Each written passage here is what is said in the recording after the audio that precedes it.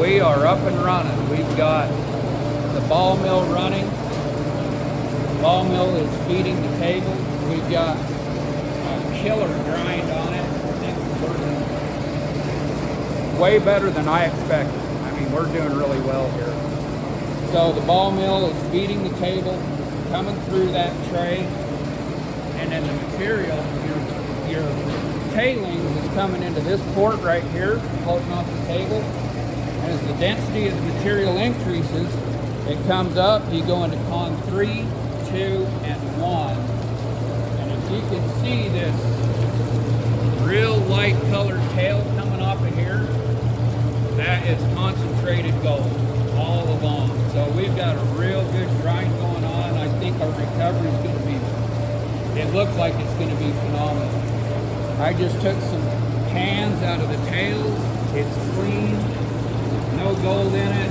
We took one off of 3. We got about 20% in that, probably 80% in that, and that one over there is going to be, that'll be very concentrated. So we're up and running and going well. So Steve, how do you think the new ball mill has impacted your liberation of gold?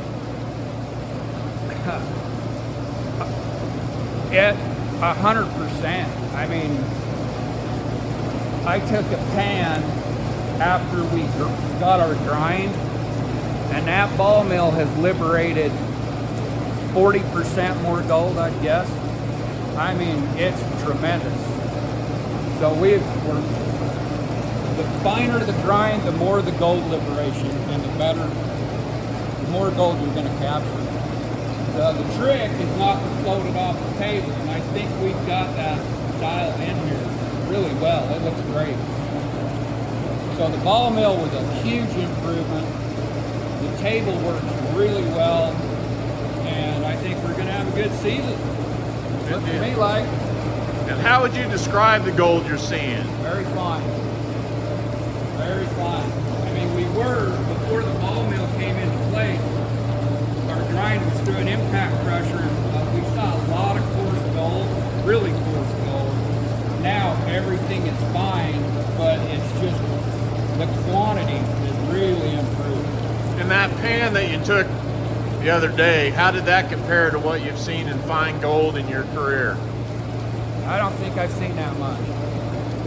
I had a tail probably 6 inches long, 3/8 wide, that was all gold in about a 30-second catch. Pretty impressive stuff. Very rich, very rich.